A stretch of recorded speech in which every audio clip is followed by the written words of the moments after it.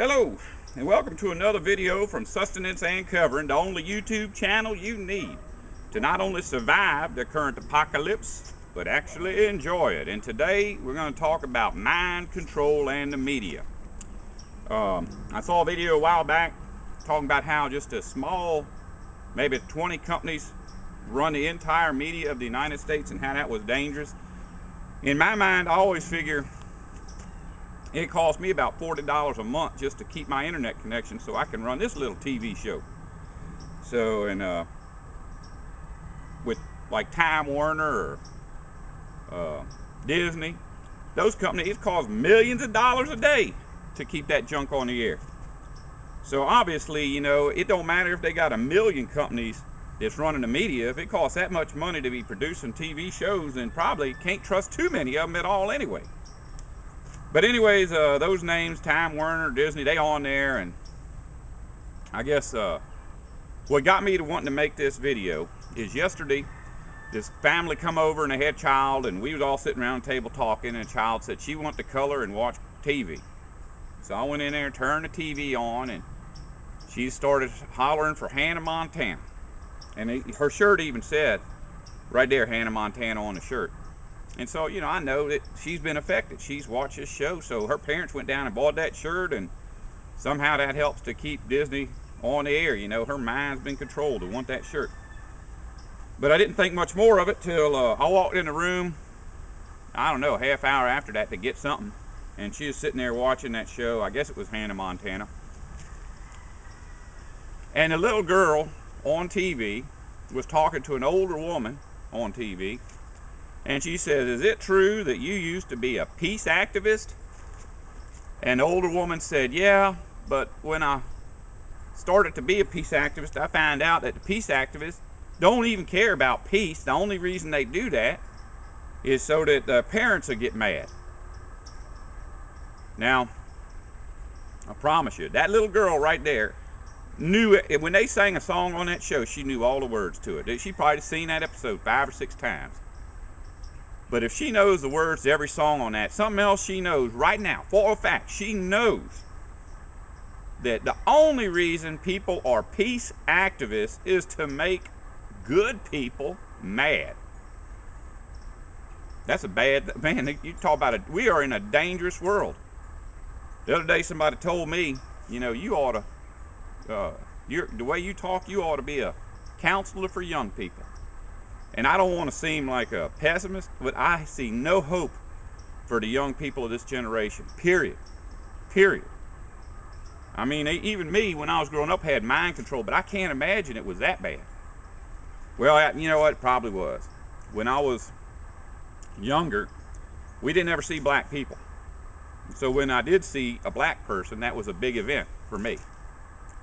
And the only information I was ever given about black people was that they were untrainable, too stupid to learn. And so for my beginning of my life, I just knew for a fact that black people couldn't learn. So when they started bringing black people to my school, well, I was a little different than the rest. Most of them kids was like, them black people gonna ruin our school because now we ain't gonna be able to learn. In my head, I'm thinking those poor black kids, you know, what are they gonna do when us normal people are sitting here learning math and reading and writing and things like that?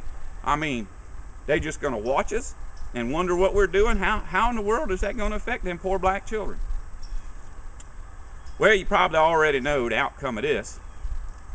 When I got into high school and graduated, our valedictorian and salutatorian were black.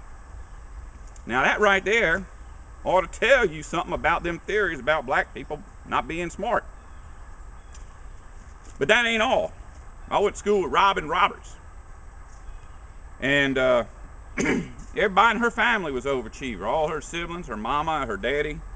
Her daddy drove airplane back when there wasn't no black people drove airplanes. But anyhow,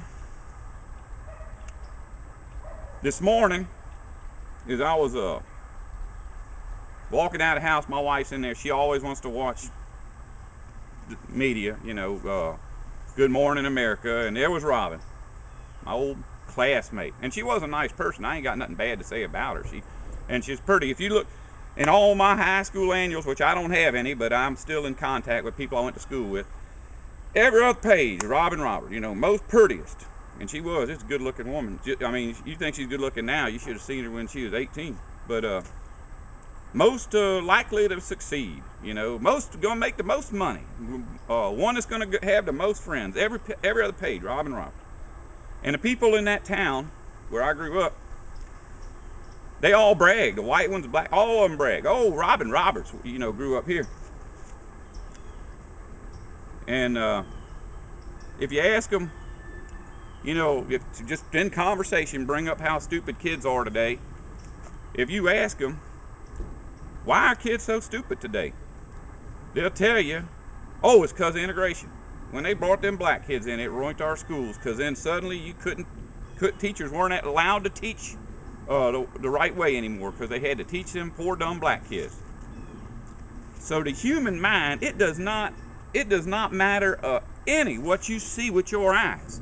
It does not matter what you experience in your life.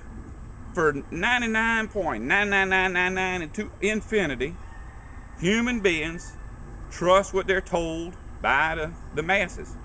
Whatever comes on that TV when they're 5, 6 years old, that's what they carry with them through the rest of their life. The filters in their head that filter out stupid apparently don't work anymore.